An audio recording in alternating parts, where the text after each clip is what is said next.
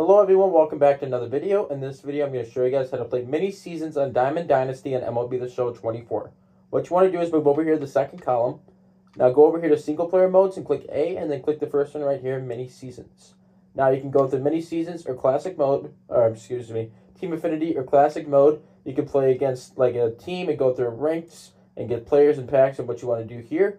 It's going to show you right here. This is your team versus whatever you want to do. And it'll show you standings, league standings, goals, whatever you may want to look for. Or you can go back to classic mode, and you can go, play now. Excuse me, this is taking forever. And you can play now against their opponents just on a classic mode style. Hope you enjoyed the video. As always, please leave a like and subscribe.